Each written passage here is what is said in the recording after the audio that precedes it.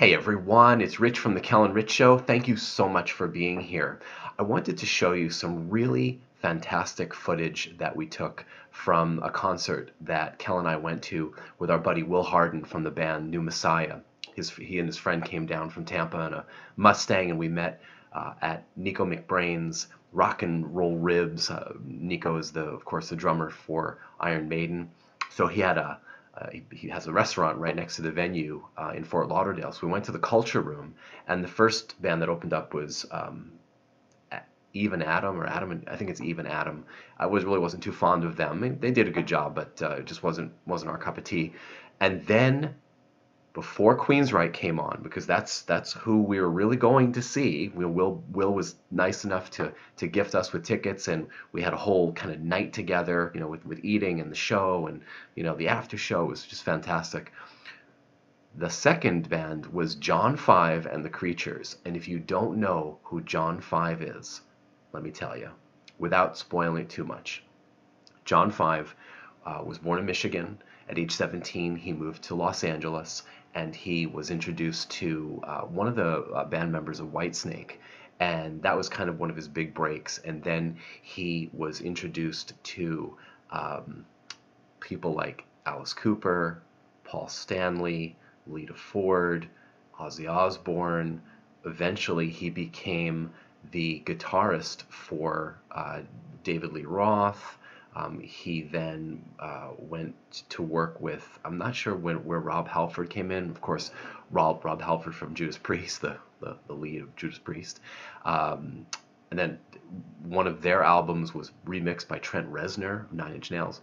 So, starting there. And then Marilyn Manson. Marilyn Manson was actually responsible for giving, John was born John William Lowry, and Marilyn Manson actually gave John his stage name John5, and it has a biblical connotation. And John was like, yeah, that's really cool. And he was also the fifth member of Marilyn Manson back in the day. And I don't think I'm skipping any. When he was with Rob Halford, the band name was Two, as in Two, W-O. And Marilyn Manson, and of course then Rob Zombie. And he and Rob Zombie co-wrote a bunch of albums together, and eventually John5 did his own thing with the band called The Creatures, and that's who we saw. So I had no idea what to expect. Will was like, you got to see this guy. He's a guitar virtuoso, and he did not disappoint. So here's some footage of a song called Crank It, followed up by 666 Pickers in Hell. And I caught pretty much all of Crank It, and then pretty much the beginning of 666 Pickers. So thank you so much for being here, and I'm going to post more footage from the Queensryche show and John5, of course. Welcome to the world of John5, if this will be your first introduction. Thank you so much for watching. As always, go to the website for your requests. We're unleashed now, where we can do any music we want legally. We're unbound, as long as there's an agreement from the artists that they don't block the video, as long as they put advertising on the video, that we can show the songs in their entirety. We don't stop the music for anything. All right, guys, enjoy. Thanks for being here. Later.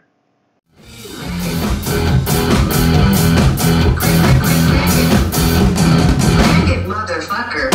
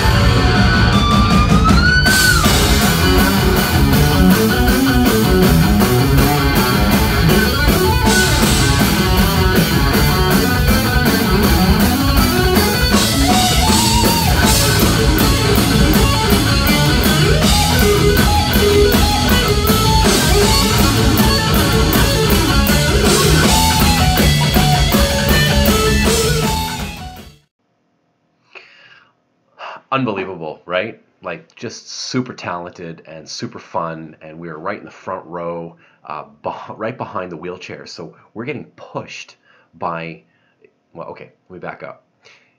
John5, the way he dresses, the whole act, it brings out a lot of the fetish community. So there were some people that were dressed in an interesting way, shall we say. So I had like boobs, like boob plates, like pushing against me. There was a gaggle of like 5 women that were all just dressed to the nines in fetish wear. And it felt like I was being kind of, I don't know, pushed by, you get it. And they did it to Kel too, and Kel would just kind of look back like, could you, there's wheelchairs in front of us. What's the matter with you? Who raised you? So it was really funny. But we had to kind of push back, and then everything was cool. The next video of the footage is going to feature John5, and a little surprise for Kel. It was just off the hook how the timing worked out. And if you've watched the Peter Frampton videos and the Joe Walsh videos, if you haven't, go back and watch, because the Peter Frampton, Do You Feel Like We Do, and even the Joe Walsh video, Rocky Mountain Way, Kel didn't know what the talk box was, so she's never heard it, never seen it. So all of a sudden, like a couple weeks later, after we did those reactions, there's John5 with a talk box, and he just kills it in this song. And then after that, there's a very special medley in honor and memory of Neil Peart that had just passed away very recently. The show is January 17th, 2020. So, and there's other songs, I won't give it away. So click on that one if you want. It'll be called John5, I Am John5 plus medley. All right, thanks for joining us, you guys. Hope you had some fun. Great to be alive when you discover something like this, hey? All right, take care.